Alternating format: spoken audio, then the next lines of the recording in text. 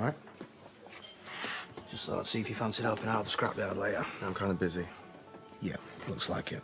Well, Belle's after a training partner. She wants to do a 5K, possibly dressed as Shrek. What? It's something to do with the mum. She had a whole list of stuff, so I figured might as well help her out.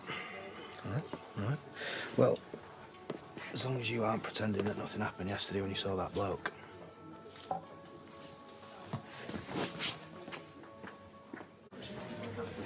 Centre forward. You are? Well, you're not screaming defender at me, but correct me if I'm wrong.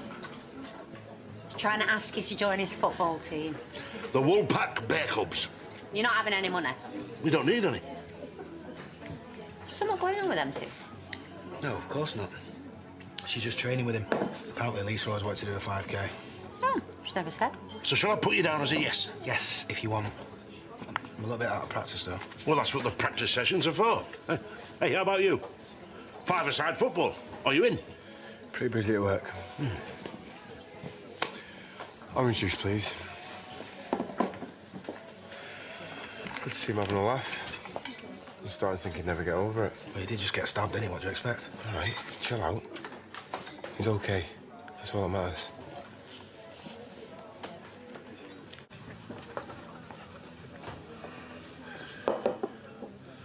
Told you he was okay.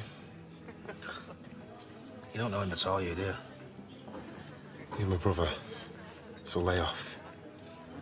It's all an act now. Making out he's all right, only every time a strange bloke walks in, he's twitching. Looks happy enough to me.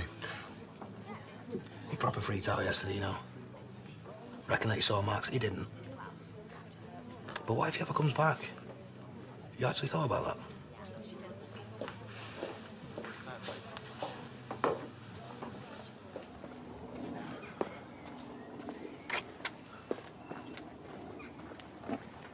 Yeah, hi. Look, I know this comes out of nowhere, but I need a favour. Just to stay away from my family. Because I'm asking. I'm serious, Max. Just don't come anywhere near us.